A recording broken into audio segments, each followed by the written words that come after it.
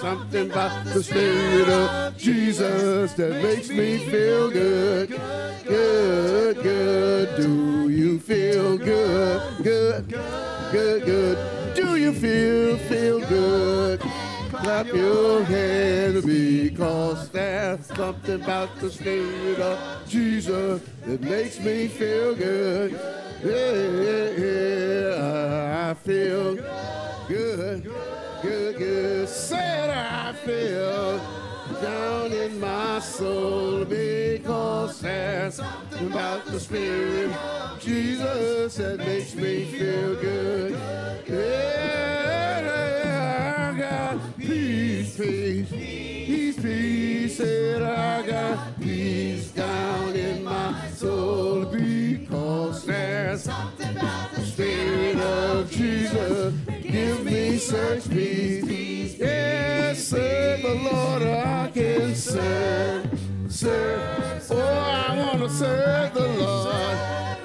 Yes, our Lord, because there's something about the Spirit of Jesus that gives me spirit. Good joy, joy, that I got joy, joy. I got joy down in my soul,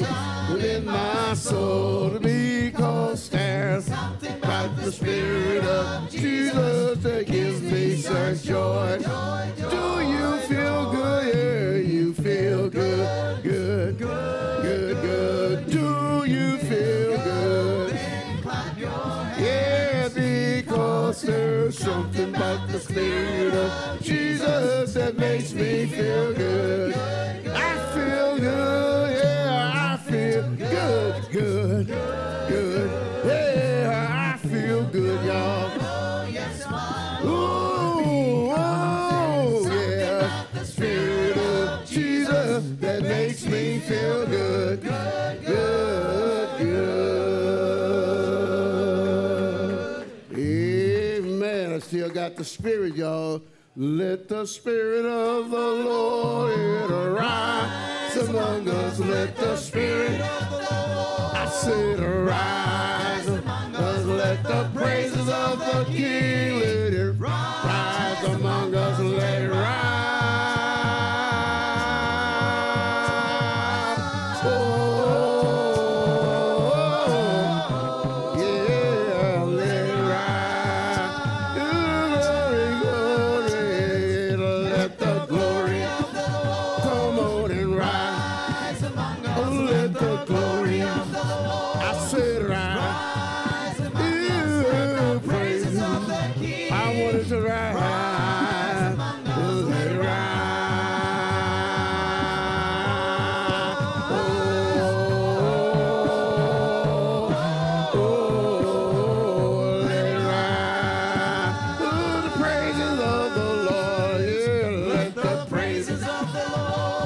To rise among us, let the praises of the Lord, let it rise among us. Ooh, let the joy of the King, let it rise, let it rise.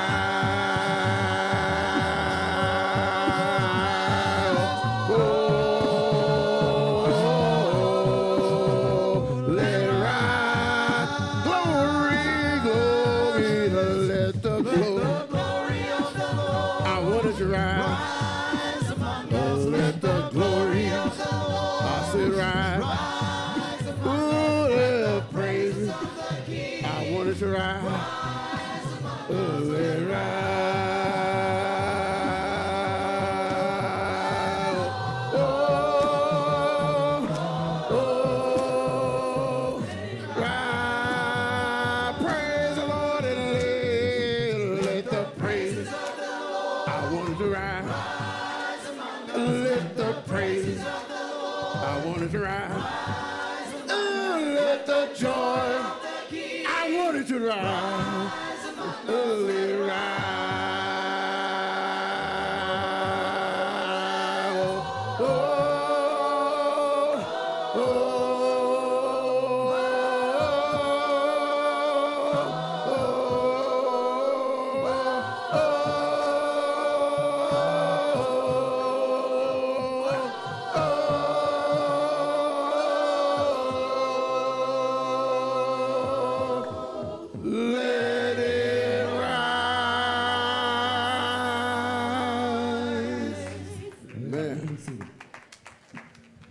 Amen, amen, and welcome to Impact. We've just prayed that the Spirit of the Lord would rise among us. For all of you that are here, members and visitors, thank you for being here and being a part of the Spirit rising among us.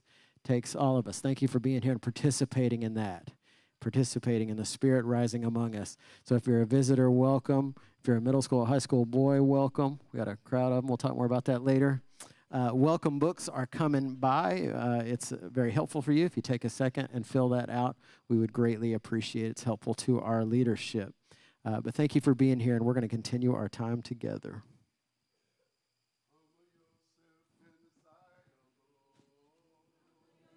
Oh, humble yourself in the sight of the Lord, and He will lift you up, and He will lift you up. Jesus is the Son of God. It says Jesus is the Son of God and died for us. He died for us. Amazing grace, amazing grace, how sweet the sound. Amazing grace, how sweet the sound that saved a wretch like me. Saved a wretch like me. When we've been there 10,000 years. When we've been there 10,000 years. Bright shining as the sun.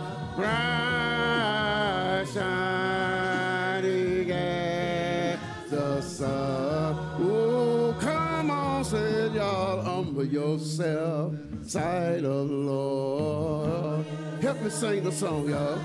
Oh, humble yourself, Lord, and He will lift you up, and He will lift you up. Humble yourself in the sight of the Lord. Humble yourself in the sight of the Lord, and He will lift you up, and He will lift you up, and He will lift you up, and He will lift you up. One more time I said, and He will lift you up, and He will lift you up. Amen.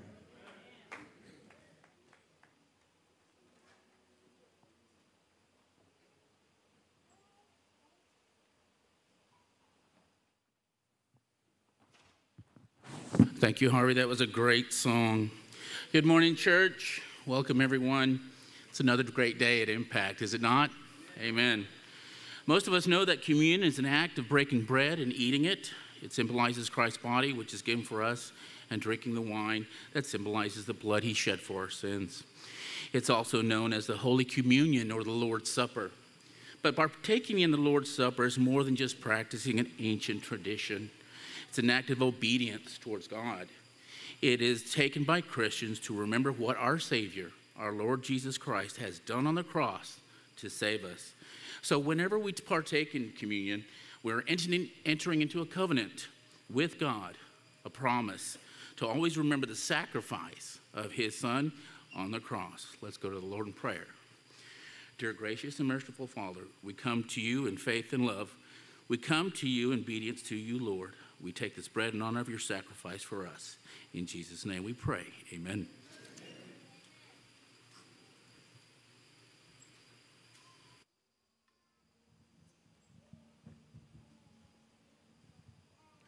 How deep the Father's love for us, how vast beyond all measure, that he should give his only Son to make a wretch his treasure.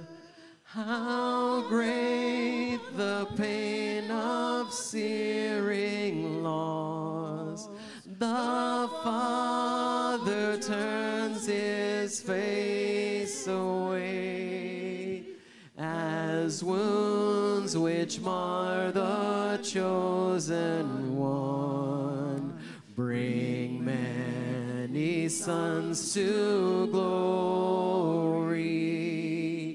Behold the man upon a cross, my sin upon his shoulders.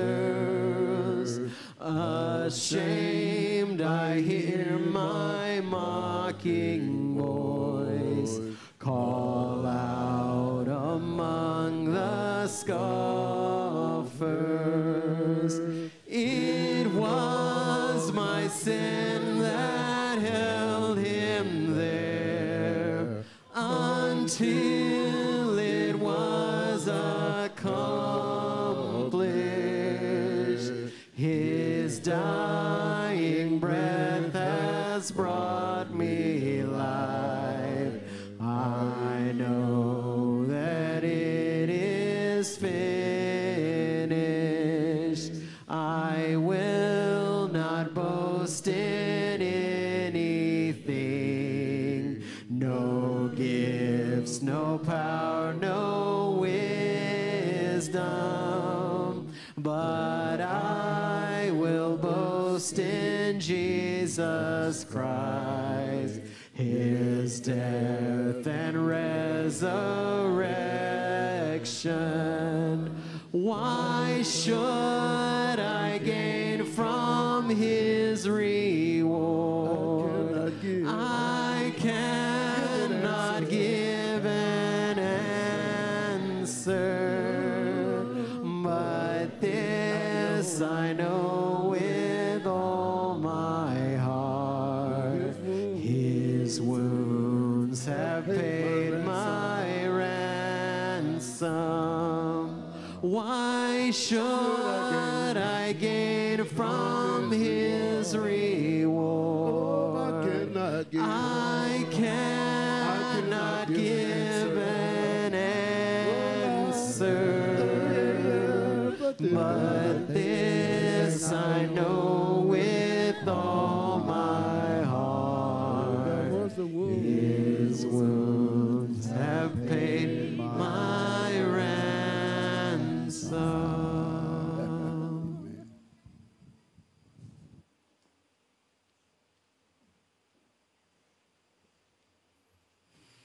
As we take the wine, I want to read a prayer from Paul to the Ephesians. It shows God's love. And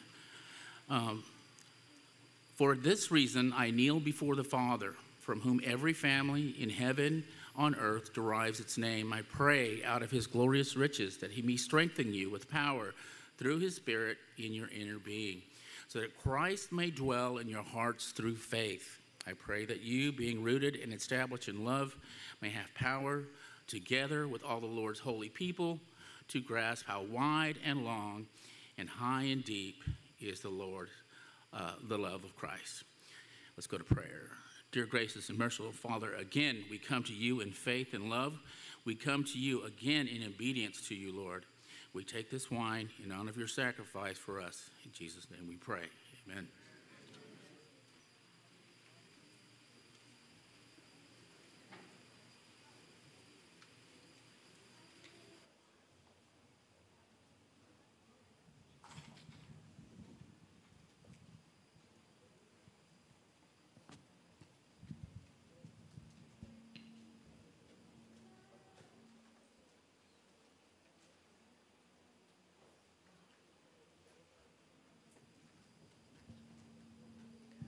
Nearer, still nearer, close to thy heart. Draw me, my Savior, so precious thou art. Fold me, oh, fold me close to thy breast. Shelter me safe in that haven of rest. Shelter me safe in that haven of rest. Nearer, still nearer, nothing I bring, not as an offering to Jesus my King. Only my sinful, now contrite heart, grant me the cleansing thy blood doth impart. Grant me the cleansing thy blood doth impart. Nearer, still nearer, while life shall last, till safe in glory my anchor is cast. Through endless ages, ever to be nearer, my Savior, still nearer to thee. Nearer, my Savior, still nearer to thee.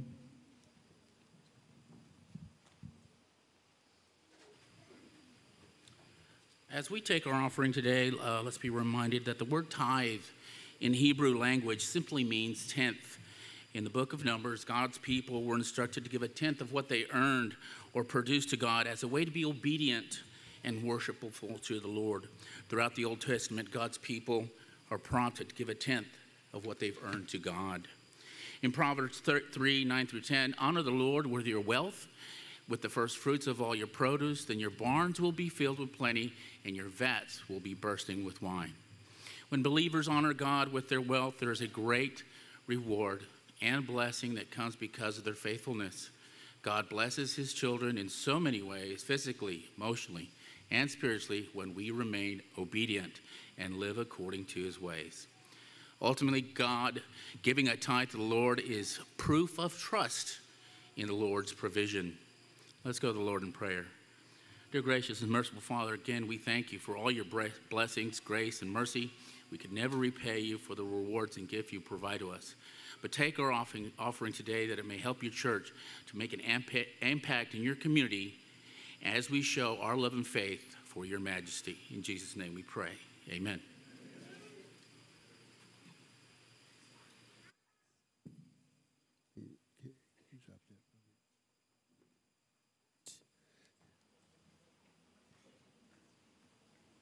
I failed to recognize you out there in virtual land.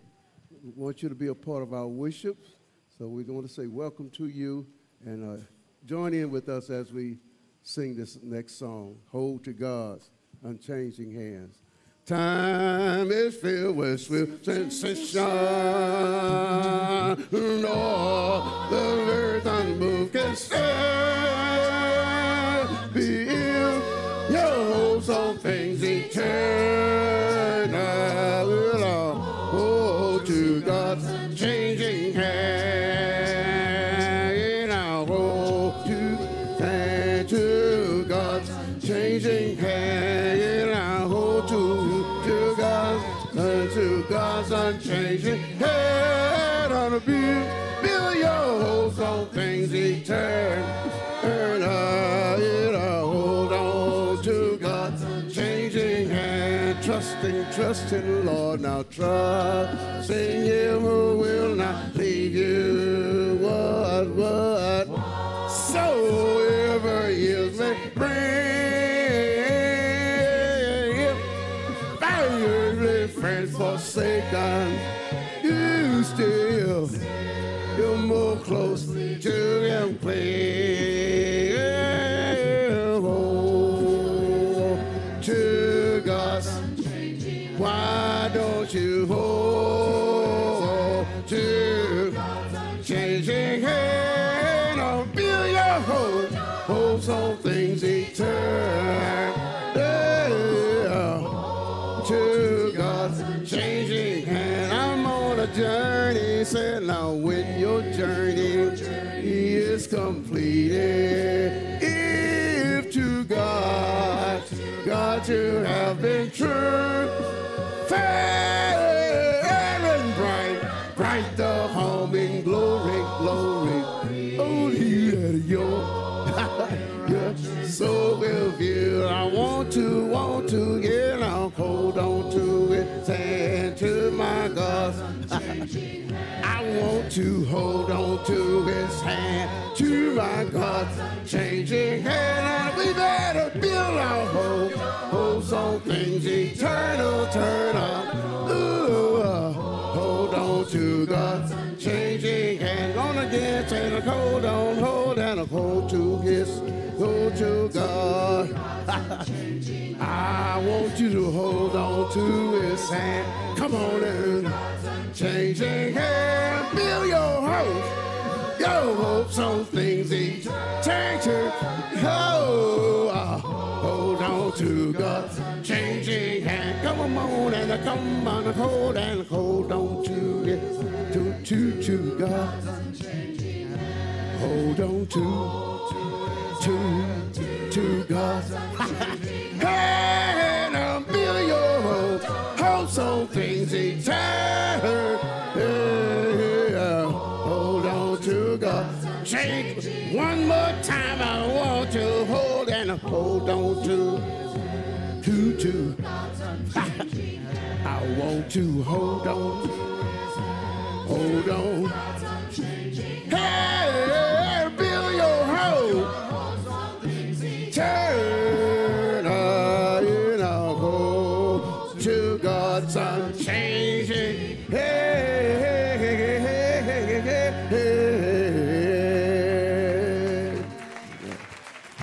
Amen. This time we'll dismiss our children, ages 3 through 7, to go out this direction. While I do that, I did want to thank Harvey for his leadership today. We asked God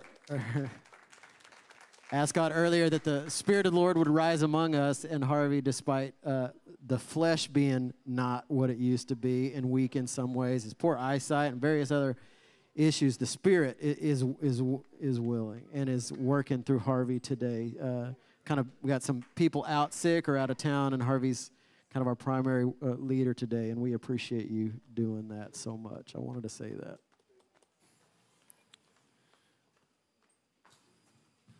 Morning, everybody. How are you?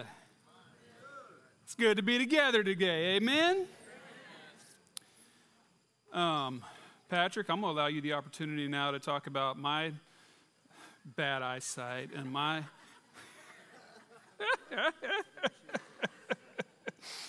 Oh, man, but no, hey, we all come here with something, don't we?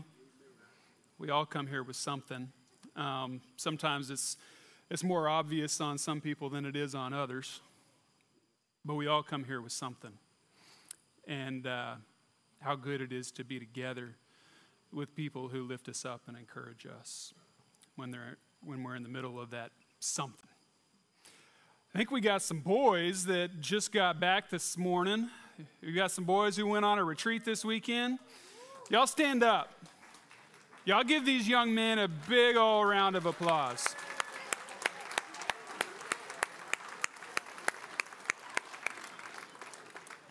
All right, y'all sit down. Jeremy, this is the only time that you are allowed to fall asleep during one of my sermons. You just came back from a retreat with a whole bunch of young men. 41. Y'all hear that? 41. 41 young men who could have done just about anything that they wanted to do with their weekend. And yet 41 young men decided to get together and go out of town in the name of Jesus. They could have been playing video games. They could have been watching TV, watching Oklahoma beat Texas yesterday, watching the Astros win.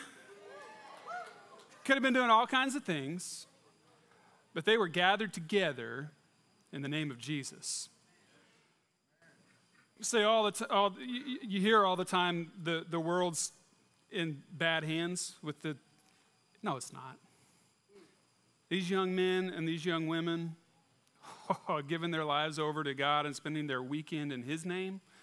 Wow. I want to be like y'all. Maybe someday when I grow up, I can be like y'all. I've been on my share of youth group trips. It can get a little prickly every once in a while because you are in a confined space with people who most of the time you have to spend just an hour with at church, and then all of a sudden you're in confined space with them for an entire weekend or an entire week. How many of y'all did I spend in a van driving to mission trip or something with? Raise your hand. All right, we got a few, right? It gets a little prickly, doesn't it? You can get on each other's nerves after a little bit of time. But I'm sure that didn't happen this weekend at all. There was none of that, right? Paul, Jeremy, none of that, right? Nothing. No. Okay. All right. Anybody ever been to a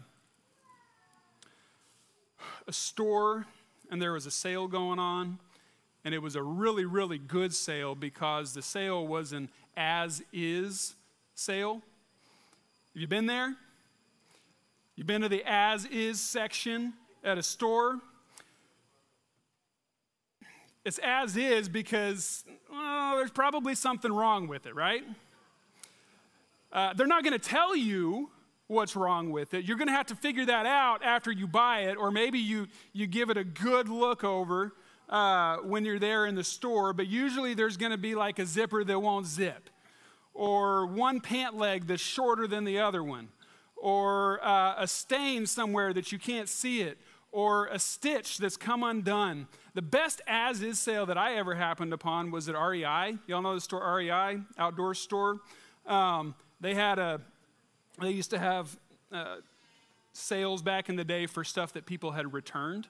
And so you got to go in and shop from stuff that people had returned. And it's an as-is sale, right?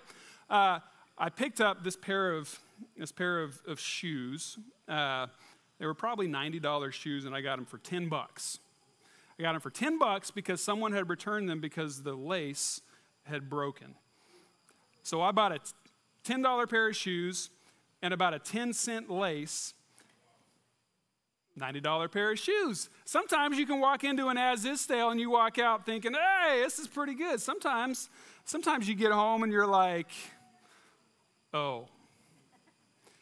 No exchanges, no refunds, nope, it's yours, you bought it forever. Jaden got something from the garage sale this last year. It was one of those big blow-up things that goes in the yard, and it was supposed to be one thing. But he never opened up the box, right? And inside the box, it was something completely and entirely different. So no exchanges, no refunds, nothing. It's yours, done, bought, right? When you deal with human beings, you pretty often come to the as-is corner of the universe. Yeah? All of us sitting in this room are sitting here because we were accepted by a loving Savior as is. We entered into this place as is. Now, that doesn't mean that we want to stay there, right? We're going to continue growing, and we're going to continue learning, and we're going to continue molding and shaping our lives into the people who God created us to be. But when we started out, we were taken as is. As is.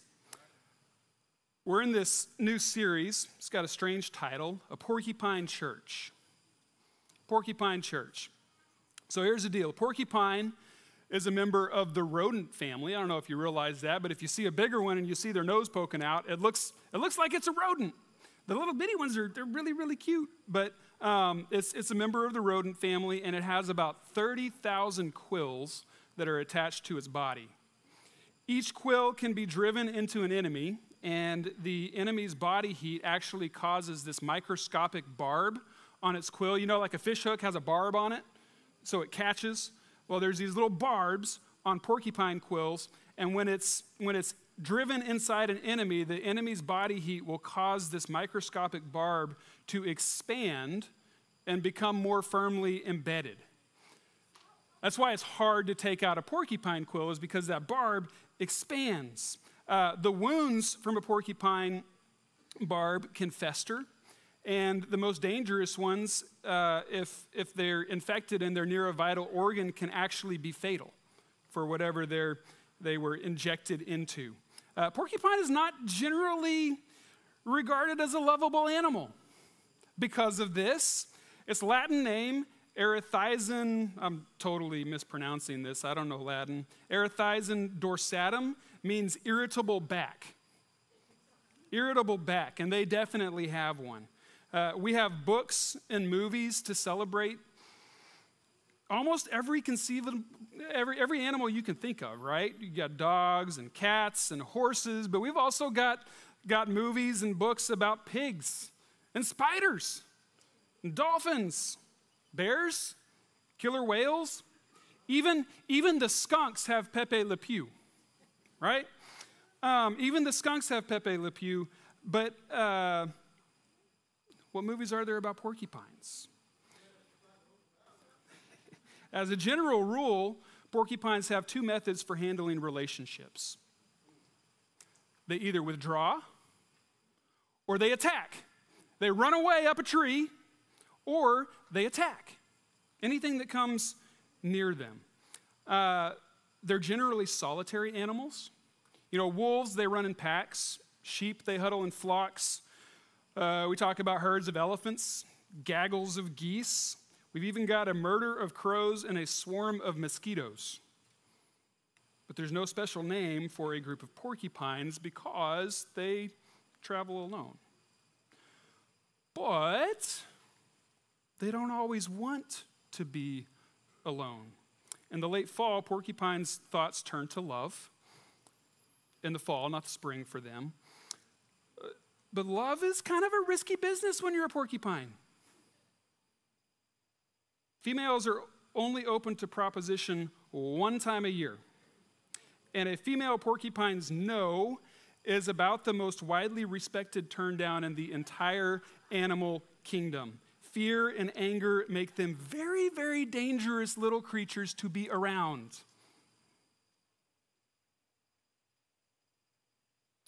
This is the porcupine's dilemma. How do you get close without getting hurt? How do you get close without getting hurt? And church, isn't that our dilemma too sometimes? Here we are, a whole bunch of as-is people who bring all of our past, all of our experiences, all of our flaws, all of our stuff to the table when we get together.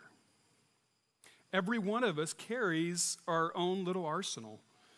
Our barbs have names like rejection, condemnation, resentment, arrogance, selfishness, envy, contempt. You know, some people hide them better than others, but you get close enough and you spend enough time around each other, like on a middle school, high school boys retreat over the weekend, and you're going to find out that they're there. And what happens is sometimes those barbs can burrow under the skin of both friends and enemies alike, and they can wound, and they can fester. They can even kill. And we too then learn how to survive through a combination of withdraw and attack, and withdraw and attack. And that's how we deal with church sometimes. One of the hardest things to realize when we come to church is the number one, everybody comes as is. The number two, I have, or maybe number one actually, I have my own quills. And all of us do, don't we? If we were honest, if we sat down and thought about it for a little bit, we all have our own quills. Dietrich Bonhoeffer said people enter into relationships with their own particular ideals and dreams of what a community can look like. Did you ever, you come to Christ and you're like, oh, I have this wonderful, amazing family that I can be a part of, and then, boom, something happens. Anybody been hurt by church before? Anybody been hurt by people in church before? Did that happen to anybody in the last week? He wrote these words, God's grace quickly frustrates these kinds of dreams. A great disillusionment with others, with Christians in general, and if we're fortunate, with ourselves, is bound to overwhelm us as surely as God desires to lead us to an understanding of genuine Christian community. The sooner that this moment of disillusionment comes over the individual and the community, the better for both. Those who love their dream of a Christian community itself become destroyers of that Christian community, even though their personal intentions may be ever so earnest and honest and sacrificial. In other words, the perception of the Christian community is often idealistic. And when it really hits, when one realizes that they're in a community with imperfect people, disillusionment can set in, and people far too often walk away from Christ-centered community. But every Christian has a desperate need for Christian community. And struggling through the difficulties and conflicts, they're more than worth it. Our need for community with people and the God who made us is to the human spirit what food and air are to the body. Absolutely necessary. We were made to know and be in community, even though that community can be difficult. We were made to know community. And that's why loneliness can be so painful. Loneliness can be so painful. Check this out. We're going to get biblical with this in a second. This is an observation that somebody made. Some researchers, one of the most thorough research projects on relationships, it's called the Alameda County Study. It was headed by a Harvard social scientist, tracked the lives of about 7,000 people over 9 years. Here's what they found. The most isolated people were 3 times more likely to die than those with strong relational connections. Did you catch that? The most isolated people were 3 times more likely to die than those with strong relational connections. And people who had bad health habits, such as smoking or poor eating habits or alcohol use, they had those health habits, bad health habits, but they had strong social ties. Those people lived significantly longer than people who had great health habits but were isolated. Isn't that something? It's better to eat Twinkies with good friends than to eat broccoli alone.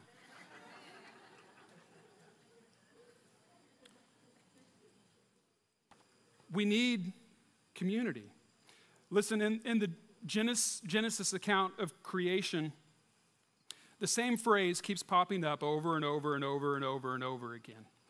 And God said, and it was so, and God saw that it was good. The writer is emphasizing that everything that exists is the effortless activity of an unimaginably powerful God. And it's all so amazing. And this is the song of creation. And God said, and it was so, and it was. And that's the song of creation until the final act. The song comes to a screeching halt. God creates man in his own image, and God looks at this man who bears his own likeness and says, not good. Not good. Why does God look at man and say, not good? Because he likes cute, cuddly little bunny rabbits better? Well, I don't think so. It's actually a radical comment about the absolute importance of human relationships. What's striking is when God says it's not good, the fall hasn't happened yet. Eve hasn't reached out to a tree and grabbed a fruit. Adam hasn't eaten it. She hasn't eaten it. None of that's happened. There's no sin. There's no disobedience. There's nothing to mar the relationship between God and man. Nothing. The human being is in a state of perfect intimacy with God. He walks with God in the garden.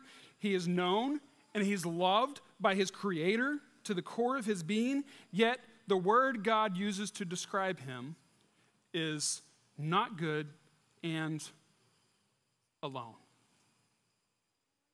Alone. God says that this, I don't know if you've heard it said like this, but sometimes in church circles when people feel lonely, maybe somebody's told you this before, it might say something like this, inside every human being is a God-shaped void that no other person can fill.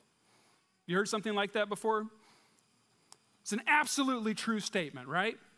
We have a desperate need for God. We cannot exist without him. We have a desperate need to be in community with God. It's very true. Humans are no substitute for God. But apparently, according to the writer of Genesis, God creates inside a man a kind of human-shaped void that God himself will not fill. No substitute will fill this need in you for human relationship, not money, not achievement, not busyness, not books, not even God himself.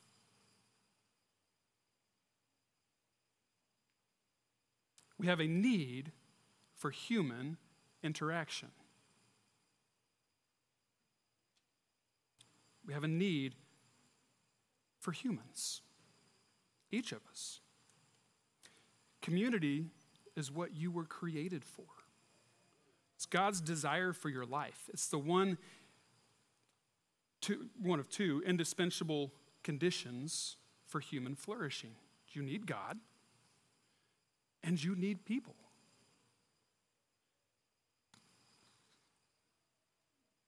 It's from Mark chapter 2, verses 3 through 5. I think we're mostly familiar with the story. Jesus is teaching. He's teaching inside a house, and this house is full of people. There's a big crowd. Crowds surrounded Jesus all the time. Some men came bringing to Jesus a paralyzed man. carried by 4 of them. Since they could not get him to... Some men came, bringing to him a paralyzed man carried by 4 of them. Since they could not get him to Jesus because of the crowd, they made an opening in the roof above Jesus by digging through it, and then lowered the mat the man was lying on. When Jesus saw their faith, he said to the paralyzed man, "Son, your sins are forgiven." And then he goes on to heal the man of his ailments also, and the man walks off carrying his mat. Imagine for a moment what the world would have been like in ancient times for a paralyzed man. His whole life, his entire life, would have been lived on a 3-foot by 6-foot mat. Somebody has to feed him. Someone has to carry him. Someone has to clothe him. Someone has to move him to keep him from being covered in bed sores. Someone has to clean him. There's nothing that can be done medically for this man. There's no surgeries. There's no rehab programs. There's no treatment centers. In his day and time, there were virtually no ways for him to be able to contribute to society. He would have gone through life as a beggar, and he would have even needed help to do that. He would have needed someone to lay him down by the side of the road so that he could do that. I'm sure he dreams. I'm sure he dreams of having a healthy body. He dreams of walking and running and doing these wonderful, amazing things, but then he wakes up. And he's stuck. He's stuck in a body that holds him prisoner. He looks up at the ceiling of a room that he can never walk out of. He looks at a mat that makes up his whole world, knowing that he will never, ever be free. He's got no money, no job, no influence, no family, seemingly not much of a future. His as-is tag is 3 feet wide and 6 feet long. And it's very, very visible. It's very visible. What's he got going for him? I'll tell you what he's got going for him. He's got some amazing friends. Scripture just calls them men, but even if this is their only interaction, I'm going to call them friends. Is that okay with you? We don't know how long these 4 men carried him, but wow. So because of this man's physical condition, the deck was kind of stacked against any kind of friendships emerging at all. He came with an as-is tag, and it was very, very visible. The ancient world, it was harsh. And harsh isn't even really the right word. I don't know what the right word is, but harsh is like way down on the scale of what the ancient world would have been like for this man. Check this out. Greeks regularly disposed of newborn infants with physical anomalies. So if an infant was born with some kind of physical anomaly, they would have been discarded. Aristotle, we know Aristotle, right? Wrote a lot of great things. He also wrote this: "Let there be a law that no deformed child shall be raised." In Rome during the 5th century BC, there was actually a law that came on the books that said to quickly kill a deformed child. In Israel, there was another stigma. The common assumption was that if people were suffering physically, that they had brought it on themselves by sinning. And so people would avoid you at all costs. And yet, these 4 men didn't shy away from being his friends. I wonder what the paralyzed man would have gone through in order to be friends with this group of men. We usually talk about like the friends and how amazing these friends are, and they are. They're incredibly amazing, but he must have wrestled with some stuff, right? To have friends at all. He had to have wrestled with this sense of being dependent sometimes. We can understand that. We're used to being able to do things for ourselves. I had a couple of shoulder surgeries recently, and I'll tell you what, not being able to use your arm and not being able to do all the things that you normally do, it's frustrating. It's frustrating, and every time that you go to try to do something that you can't do anymore, and you have to be dependent on someone else to do that for you, it's difficult. I suspect at times that he probably became jealous of their independence. I mean, they could walk. Everybody, if they were hanging out, if they were friends for longer than just a moment, he's the only one who couldn't walk home. Sometimes he probably secretly wished that he could trade places with one of them. He must have struggled with how they saw him and how they saw his need. Can you imagine what his self-worth must have been like? Listen, it is a very vulnerable thing to have someone carry your mat.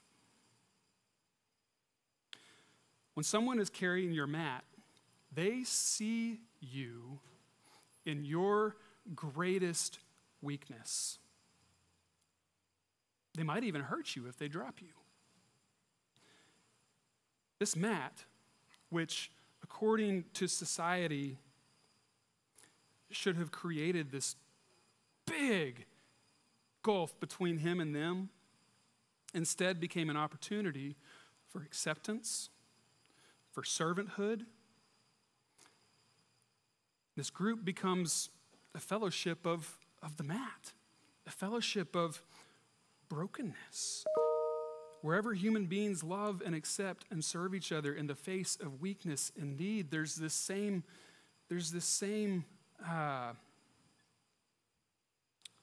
fellowship of the mat. Here's the truth about us.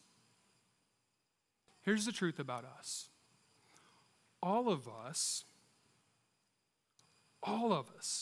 have a mat.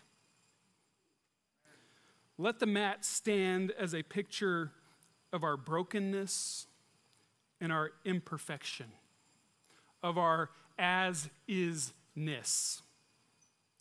We're going to put that one in the dictionary next week. As-is-ness. It's the little as-is tag that I most desire to hide from everybody. But when we allow other people to see our mat, when we give and receive help with each other, you know what becomes possible? Healing. When we share our mat with others, healing becomes possible. Here's the deal. There is no ideal community. I would love to tell you, if you're visiting with us or if you're watching online for the very first time, I would love to tell you that this is the absolute most amazing, perfect church that ever existed on the face of the planet. I would love to be able to tell you that, but the reality is that if you walked in these doors, you have already found out that we are a very imperfect people. We don't have it all together. And I don't think there is an ideal community. See, community is made up with people with all their richness, with all of our God-given talents, with all of our God-given gifts, with the ways that we can help each other, and all those things. But community is also made up of our weakness. Each and every single one of us, of our poverty, of people who accept and forgive each other, who are vulnerable with each other. Humility and trust are far more at the foundation of community than perfection. How often do we talk about church like that? How often do we talk about church like that? I've said it before, I'm going to keep saying it. We are not here today, this morning, right now, because we have it all together. We are here today, this morning, because we are a people who have realized that we don't have it all together, and we have an absolute, complete, and total desperate need for Jesus, who died on the cross on our behalf so that we might be reunited with him and with God in heaven.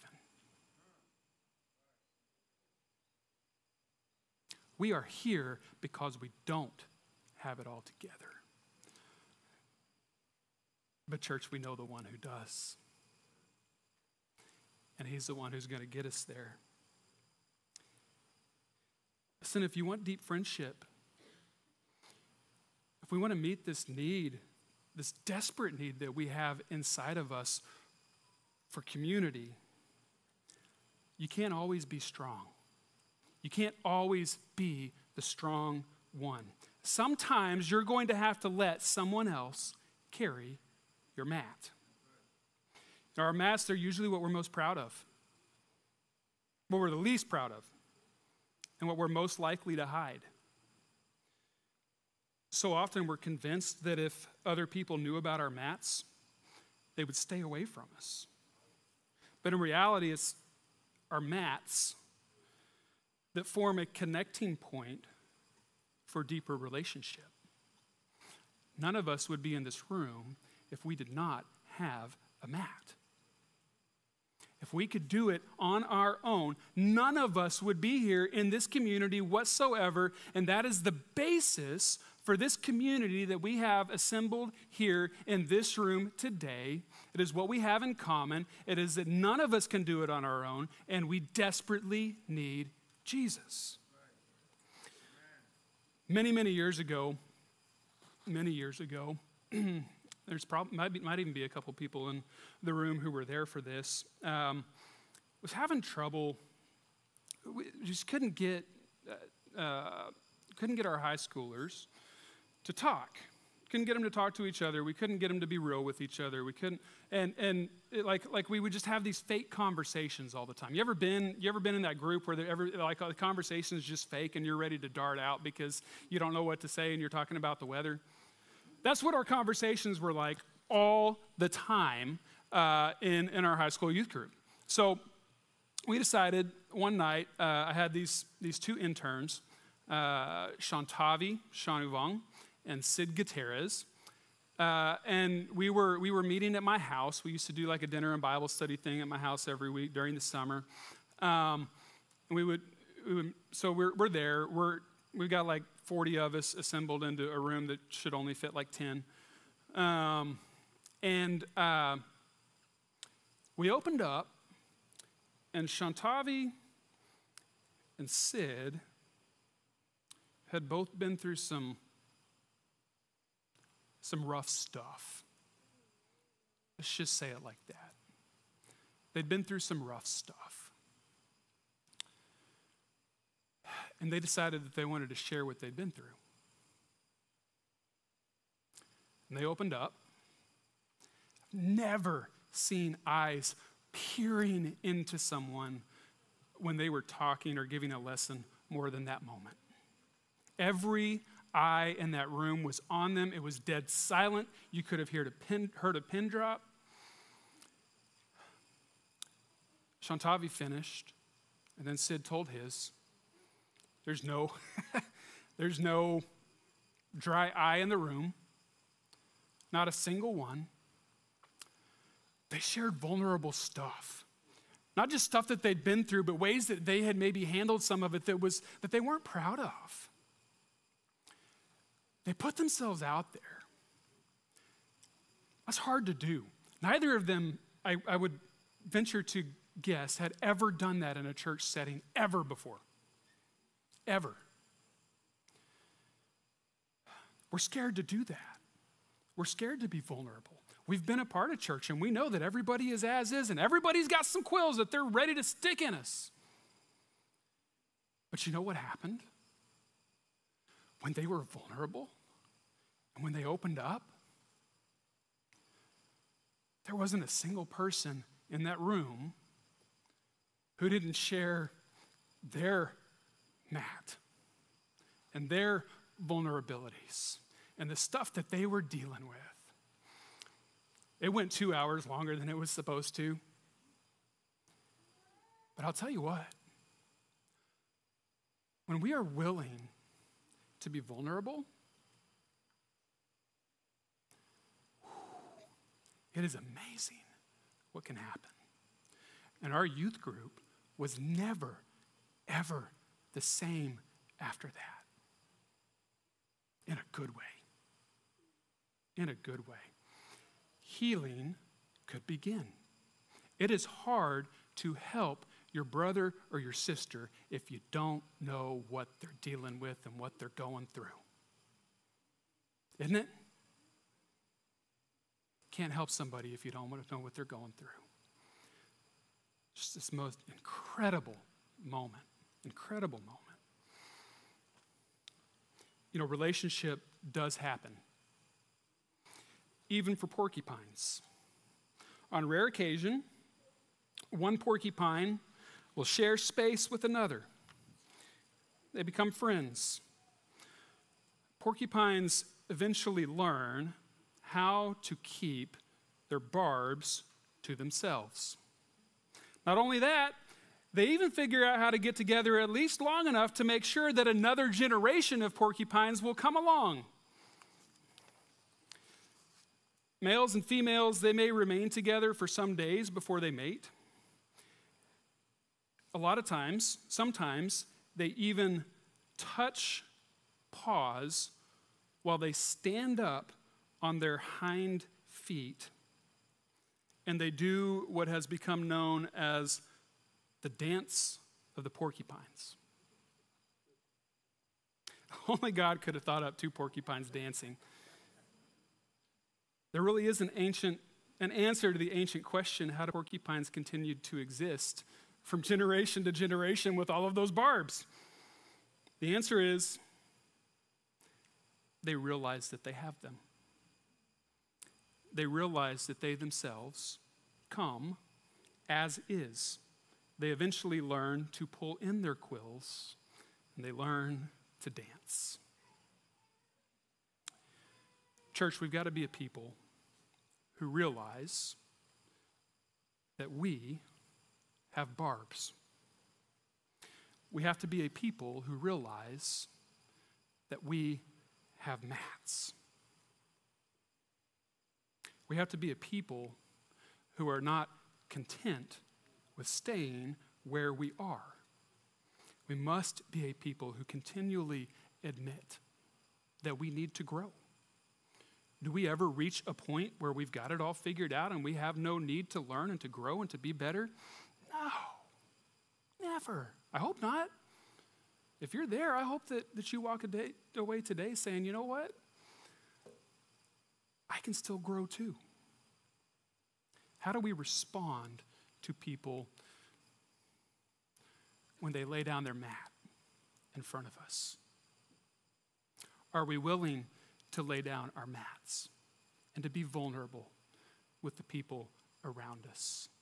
I believe this is where healthy, good, biblical church community begins. With being a people who recognize that we don't have it all together and that we are here because all of us have a complete and total desperate need for Jesus. Otherwise, there's no point in being here. That's why we're here. Let's be more vulnerable. Let's do church in a way that we can help people heal. Let's do church in a way where we can help ourselves heal. Let's be a people who realize that we have barbs and sometimes we need to pull them in so that we can be more helpful than hurtful in this amazing kingdom that God has brought us into. Amen? If there's anything that you need prayers for today, if there's anything that you have going on, if there's anything that we can do for you, one way that you can do that today is you can come when we sing in just a moment. If that's not for you, grab the person next to you, grab the person across the room, grab me, grab her, grab him, grab somebody, and put your mat out there. There is no reason for you to continue sitting in the bottom of a pit with a broken ladder. No reason. No reason. If you want to come forward while we sing, I can promise you that there is not one person in this room today who will look at you with anything other than a love. Because we got our own quills too. We got our own quills too. Let's stand and sing. Turn my heart, oh Lord, like rivers of water. Turn my heart, oh Lord, by your hand, till my whole life flows in the river of your Spirit, and my name brings honor to the land. Lord, I surrender. Lord, I surrender to your work in me. I risk my life within your loving hand. Turn my heart, oh Lord, like rivers of water. Turn my heart. Turn my heart. Come on, sing, y'all. By your, yeah, till my whole life flows like a river, river of your Spirit. And my name, oh yeah, brings honor to the land. Lord, I surrender. Lord, I surrender to your work in me. I risk my life within your loving hand. Turn my heart, oh, like river of water. I want you to turn my life. Turn my heart, oh Lord, by your big old hand, by your hand, till my whole life flows. I want it to flow like river of your Spirit, of your Spirit, and my name brings honor to your land, and my name, go into your, and my name bring honor to the land. Don't end it, y'all, because I'm going to do it again. And my name. And my name. I wanted to bring honor to your name. To your name. To your name. Amen. May be seated.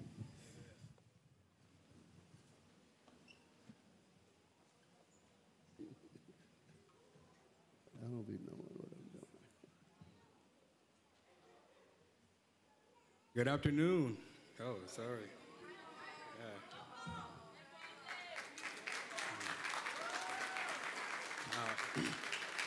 Thank you, Dennis, for a great lesson. And I think that should be another prayer that we allow God to be vulnerable in our lives, that we can accept him. In order to be vulnerable, it takes a lot of courage. It takes a lot of desire. You have to want that. And it goes with prayer. It takes courage to ask people to pray for you. Things of that. Sometimes we run into people who are asking for prayers, and they have all these situations. We have them as well. And I like to say, I don't like to say that I'm going to pray for you. I tell them my prayer is your prayer. I'm going to pray it with you, because I'm hoping that their prayer they're asking me to pray for, they already started that. and I could jump along. I could be another, sender of that message instead of, me being the start of it.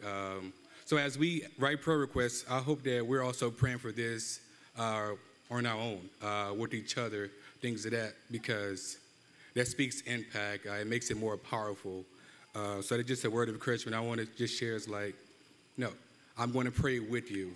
And it takes a lot of courage to ask people to pray for you and pray with you, things of that.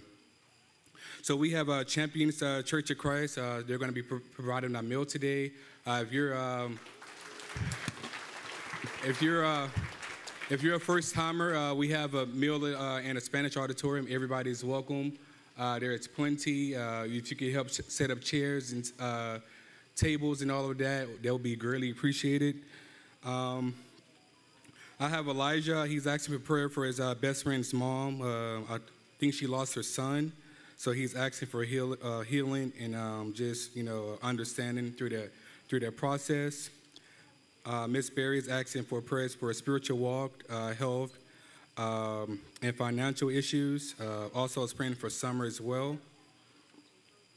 Ruby Tang is asking for prayers for just family acceptance. She was recently baptized, and just family values and different understandings of different ways of life. Some of them are not very understanding of that. And I think that's a prayer for us. Sometimes, we talk about God with our families, that they don't understand it. They don't want to hear it.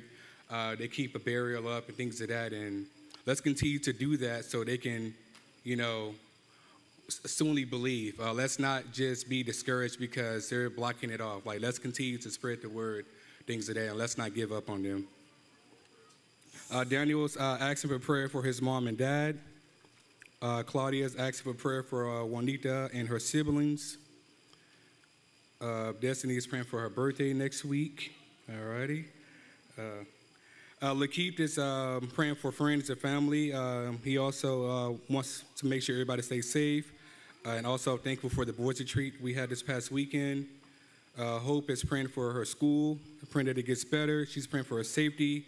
And she prays for just no more threats at the school and all schools. Michael Guffey is asking for prayers for Roy and Marquise. Just praying for comfort and blessings for them. Ashley Harris is praying for her family and business, financial meetings, permanent housing, and all that. And I'm sure we all have people who are sick, unhealthy, dealing with mental discomfort, all of that. So that could be a prayer request for all of us. And also I pray that we continue to be people who are willing to let other people pray with them, pray for them.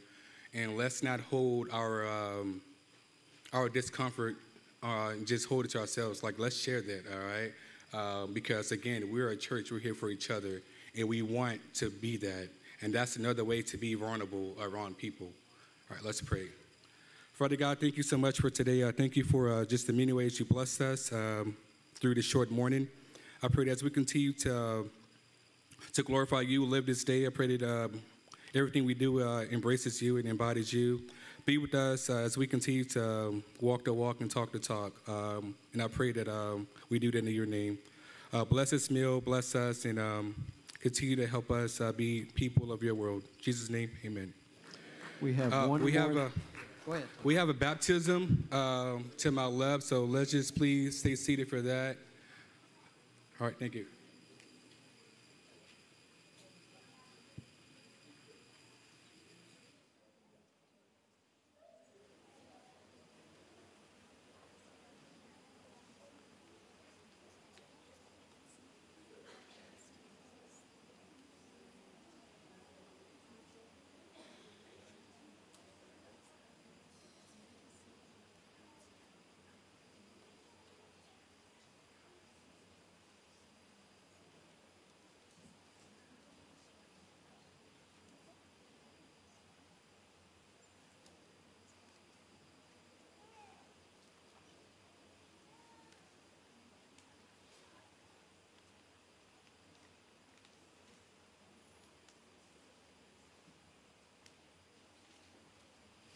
This is Manuel Pineda, a good friend of mine. he have been attending Impact since 2 years ago. He found up this building open one of these days, and he said, I want to go in. And he started to come with his family. That was 2 years ago. And now he already made a decision to follow Jesus, and he's going to get baptized today. Manuel, ¿usted cree que Jesucristo es el Hijo de Dios? Sí, lo creo. ¿Puede confesar que Jesús es el Hijo de Dios? Confieso que Jesús es el Hijo de Dios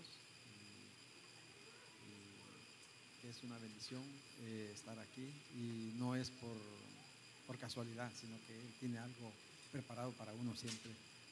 Y gracias por todo esto, y gracias a esta gran comunidad también que me encontré un día y soñaba con ser parte de ella.